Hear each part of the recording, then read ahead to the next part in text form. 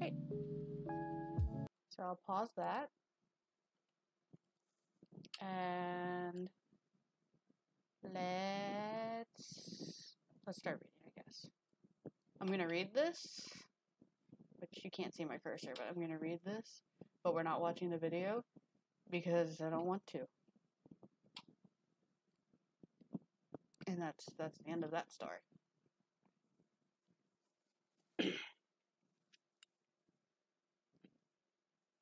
I'm going to read all the lesson 1 stuff, and then I'll switch it back to my camera and show you what I'm doing with the pens. That'll be fun. Okay, let's start. Lesson 0, getting started. Introduction. Drawabox started out as being completely text only, which made things admittedly difficult to absorb, especially considering just how much information there is to share. These days, I try to convey what I can in video form alongside a much more detailed written lesson. But while the videos do cover the major points, I still strongly encourage you to go through both. Not only is there information that will be better suited to either video or text format, but there's also only so much that can be compressed into a single video. Furthermore, and perhaps most importantly, you'll find yourself understanding the information better if you receive it in a number of different formats and if you rewatch and reread them frequently. This video is mostly going to explain the points I mentioned on the next pages of this lesson. They may seem like superfluous, unimportant points, but they are critical to understanding what Drawabox is for and how it's meant to be used to be most effective for you. Watch the video. I see that time later on. I'm a shed. I'm making you do a lot of work.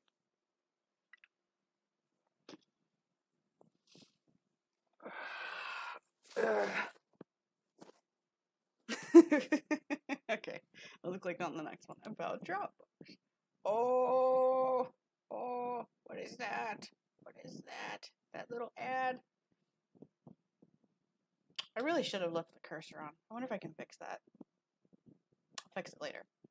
Okay.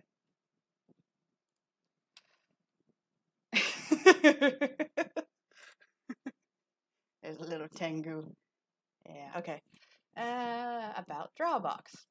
This page explores what was covered in the intro video from the last page in greater detail. We did not watch that. What is Drawabox all about? There are plenty of drawing tutorials and lessons all across the internet, and many of them are free, or at least pretty cheap. But one thing they tend to have in common is that they appeal to a beginner's desire to create something pretty right now. In doing so, they'll breeze past the fundamentals, sometimes giving them a light touch and often skipping them altogether in favor of getting to the good stuff. Them big anime booties. After all, those beginners can just learn their fundamentals elsewhere, right? Right? Guys, you know how to do stuff already, right? You know what pen is? Do you know letters? Writing instruments? Anyways, learning the fundamentals on the internet, at least for free, is actually surprisingly challenging. The information is strewn about, and a lot of people have different ideas of what the fundamentals are. Many of the resources that do exist also tend to take a path similar to most fine arts-oriented schools, focus heavily on just draw what you see and keep doing it until it clicks on my ads. Drawabox is my attempt at providing the information beginners need before they dig into the fun stuff, rather than providing flashy, look what you'll draw in 10 easy steps so your money back, except it's free, click our ads, promises. It's about introducing you to solid, proven exercises that work, given patience and determination. With some cases, for example, camels, learning the ghosting method covered in lesson 1, simply changing how one approaches and thinks about what they're doing will yield immediate results. Practice and mileage will always be an important component, however, and your success will rest heavily on your willingness to push through, to accept, and to value the many failures you'll experience along the way, rather than fearing or hating them. At its core, what Drawabox is meant to teach can be summarized in a few points. Conscientiousness. That's a $5 word. The patience to plan, prepare, and think through each mark you put down. Confidence. The willingness to push forwards without hesitation once your preparations are completed. Spatial awareness. Not just an understanding of the forms you're drawing as they exist in 3D space, but an actual belief in the illusion that you are crafting. We're all going to become witches. That you're not simply drawing lines on a flat page, but rather than creating actual solid masses in a three-dimensional world. Construction. The ability to see the complex objects around you, break them down into their simplest components, and use them to recreate them in your drawing, building up from their simplest core elements and gradually breaking them down to greater levels of complexity. And visual communication. The skills required to take the ideas you have and convey them clearly and directly to an audience. Drawabox is about learning how to get started on this journey of yours. I'm not promising you mastery in any of these areas, but rather equipping you with what you need to start trundling down that dirt road in the right direction.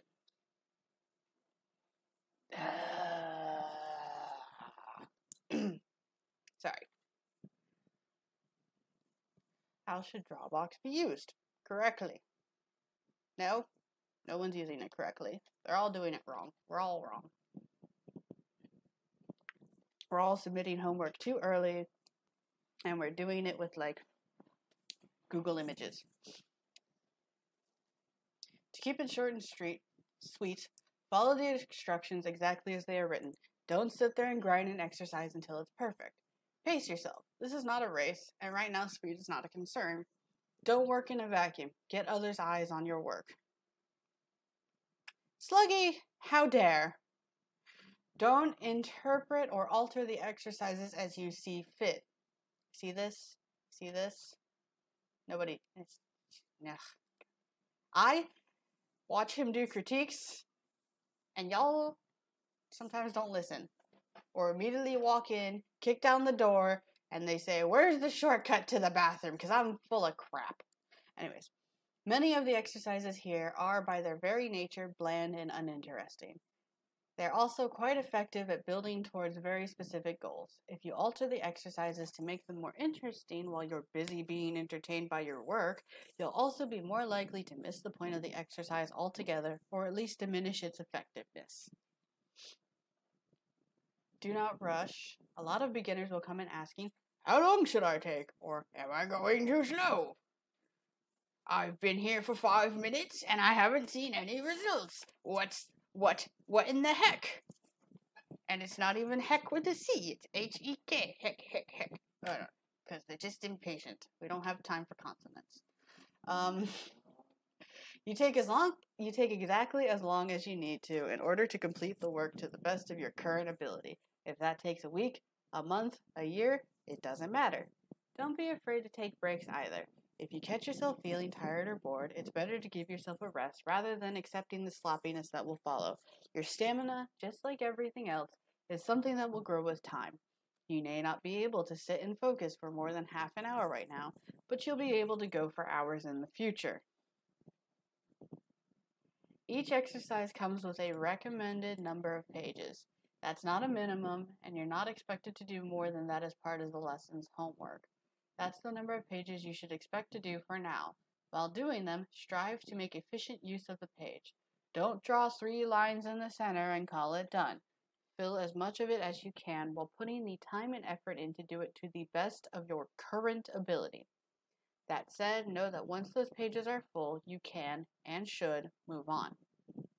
The goal isn't to master each exercise on your own. It's to create a body of work that consists of the best of what you can do at this moment, so someone else can then take a look and point out any major areas where you're misunderstanding important concepts, something that is extremely difficult to do on your own. Once you've completed the lesson and moved on, you will still be expected to incorporate those lessons into a regular warm-up routine. Please pick 2 or 3 exercises at the beginning of each sitting from all the exercises you've learned thus far, and do them for 10 to 15 minutes. That'll allow you to continue honing those specific skills without impeding your ability to move forward. You never stop doing it. Ever.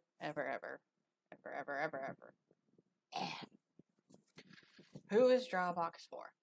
The lessons here were written for two distinct groups in mind. Complete and total beginners. These fresh-faced newbies are great because they come in without much in the way of preconceptions or arrogance, and are much more likely to follow instructions to the letter as they are meant to be, and therefore absorb the information as intended. Their inexperience is in many ways a considerable advantage, being a clean slate as they are. It's like when you're working in construction and you hire the fresh-faced boys, you can train them to do things the way you want, and then in comes 45-year-old grumpy ass Steve, and he's all like, back on my start, we did things this way, and it was great, and only 3 people died. And you're just like, dude, you do things this way, no one dies, except it's boxes. Self-taught amateurs. I don't say amateur to be rude. It's simply the most accurate term to describe someone who's got experience under their belt, but is still finding their way. Having been one myself when I was introduced to the concepts I present here, I actually started out hoping to help those who'd be largely self-taught and unstructured in their approach to learning. Such students tend to have some of their fundamentals sorted out, but there tends to be plenty of holes and inconsistencies there. This requires them to unlearn habits and fill things in as they go, and they end up fighting a great deal against what they already think they know. Blech. While this results in a great deal of struggling near the beginning, it usually results in somewhat more rapid improvement as well. Oh my gosh, this boy is wordy. Ugh. All in all, everyone would benefit from going back to the basics and refining. I'm pretty sure it's recording. Oh my gosh.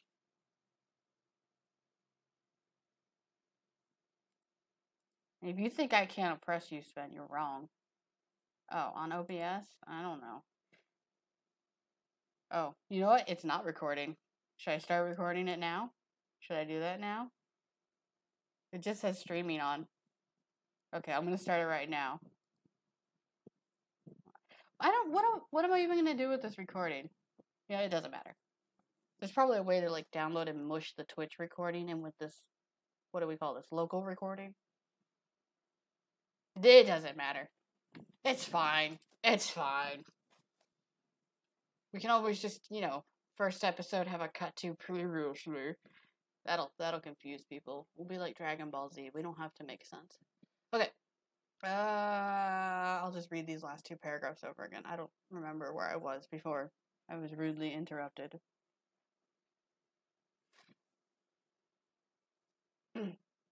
All in all, everyone would benefit from getting back to basics and refining their ability to capture the illusion of solid form and weight. But these 2 groups are the main ones I'm looking to help. What matters most is that if you've decided to follow these lessons, it means you've put a certain degree of trust in the approach covered here. So as long as you hold enough trust in this source to continue following it, then do so in its entirety. Don't half-ass it. 3/4 of an ass it. And then leave 1/4 for other activities, like gambling, or sharpening switchblades, or cross-stitch. Okay, so now we move on to the critical warning. Man, nobody told me I'd be reading an entire thesis. You know what I did the first time I did Drawabox? I just skipped all this.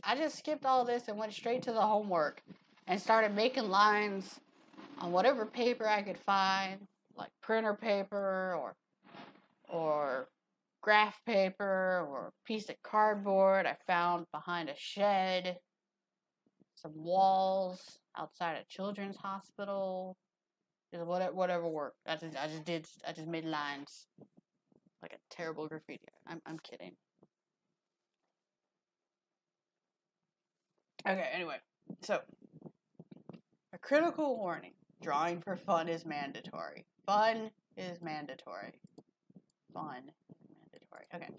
There's something I found myself having to say a great deal over the last few years, so at this point I think it's critical that I state it here, and equally critical that you understand. As such, I've separated this out into its own page to give you the best chance of actually reading this. Nobody reads Lesson 0. I've spent enough time just stalking the chat to know that none of you a reading lesson 0. You're just going into lesson 1, and then you come in, and then you ask, how long until I can do stuff that's cool? Or how long until I can, when do I draw for fun? I don't know what to do. I'm drowning in boxes and ellipses, and I'm just so lost. And then someone like Kipsy comes in and is like, you read lesson 0? I don't understand. They're like, what? No! I just went to the part with the pictures. I started copying them. Readings for nerds. Anyway. You should not be devoting every moment you spend drawing to your growth as an artist.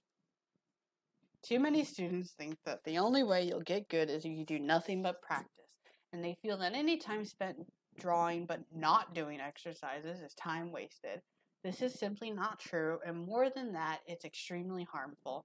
I recommend that of all the time you spend drawing, you only spend half of that on improving, however that may be, whether it's working through Drawabox, some courses, or even just doing structured studies of your own. The other half should be dedicated to drawing for the sake of drawing. You've likely gone into this endeavor for a reason, and unless you pursue that goal throughout, you risk losing grip on it. That means trying to draw those characters, vehicles, props, clothing, cultures, worlds you love now, whether you feel you're ready or not. And no, you won't be ready at first, and you won't be ready for a long time. But it doesn't matter. Sure, if you grind your studies every moment you can spare and you somehow manage not to burn out along the way, you'll come out with considerable technical skill, but you'll also have no idea how to apply it. And as many will tell you, facing that reality and overcoming it is perhaps more difficult than learning to draw in the first place. I got tons of goblin voices for all the students, so that'll be fun. Oh, tools of the trade. Oh, look at these. Look at these. Okay. You should really update this picture and just like crappily Photoshop in the Drawabox pens, just like right above the Stedler one. Just take like one of the product photos and then like, you know, use the what's it called, the marquee tool, and just paste it on there. At its core, Drawabox consists of 7 lessons. There have been others, and there will be others in the future, but when you think Drawabox, you're thinking of lessons 1 through 7. He's talking about the figure section. It's gone. It's hiding. You'll never find it. I saw it once in a dream. Anyways, while the other lessons have had other recommended tools ranging from some French stuff, pencils, to digital media, the core 7 lessons should be done with ink. Specifically a style of pen known as fine liners, felt tips, or technical pens. Basically, as you can see in the image above, their tips have metal barrels with a felt nib. I'm not here to try and teach you how to draw with ink. Thank goodness for that, as I'm a digital artist myself. I have chosen these kinds of pens, however, because they complement the lesson material and the concepts being covered. And more than anything, they help encourage the kind of habits and respect for your line work that goes hand in hand with everything else I'm trying to teach. I explain this in greater detail in this article, Why Ink? When I actually found the Drawabox site the first time, the figure drawing lesson was still up, and I went through it, and I was like, all I did was look at the pictures. I'll admit, that's just what I did. I just looked at the pictures. I might have read some footnotes if they were there, and it's like, copy the picture, can't be in the picture. This will make me very good drawing if I just copy this picture. It didn't work. Yeah, that was way before I even spoke one lewd word to him. I don't even remember what year it would have been. It would have been like a year or two before, I think. I'm not entirely sure. But it was there, and then it disappeared, but I kind of forgot all about it, so, yeah. And now I'm in his house, touching his stuff. I'm gonna touch his stuff. I did have to dig through your desk drawers to find the box of pens, because you didn't leave them out for me. You left, we had the box of the other pens for the thing that we're gonna do. There. You only have 2 drawers. Where else am I gonna look? Anyways.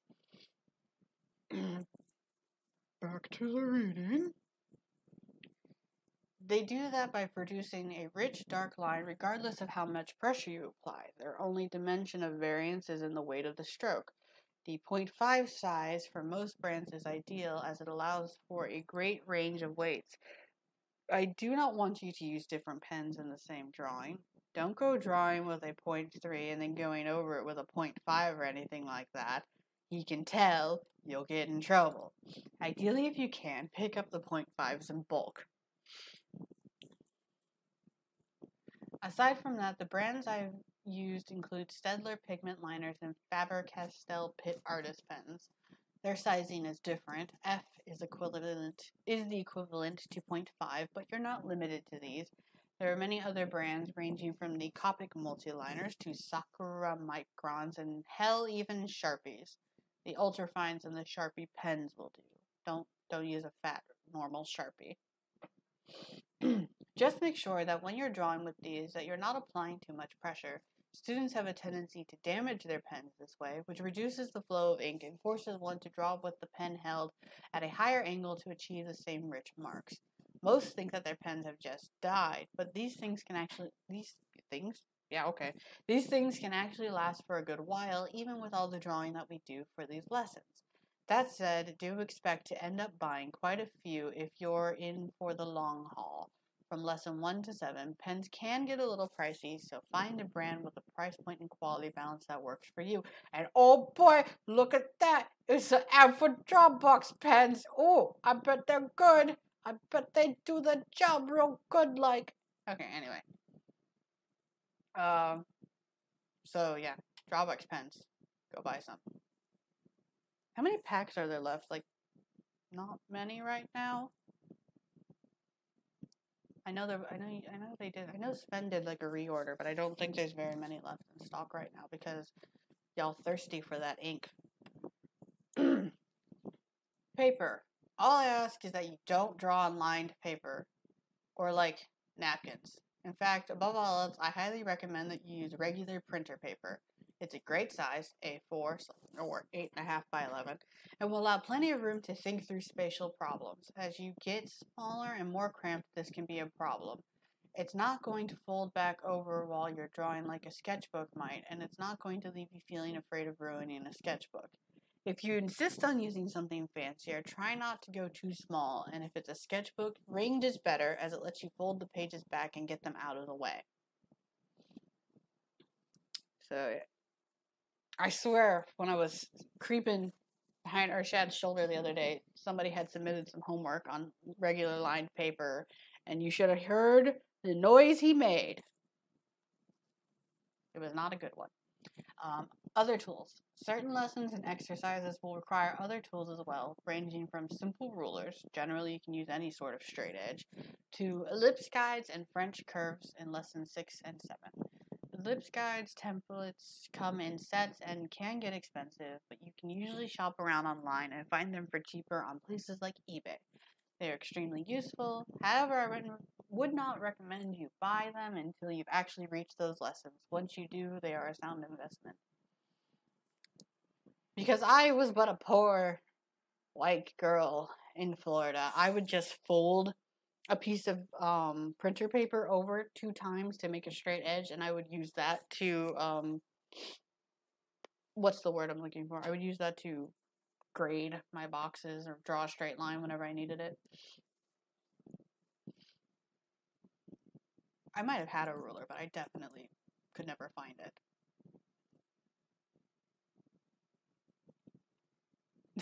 Formal request for recreation of the noise foreshadowing. Oh, there's a wide range of sounds that creates the symphony that is Urshad doing critiques. I could not hope to recreate it accurately.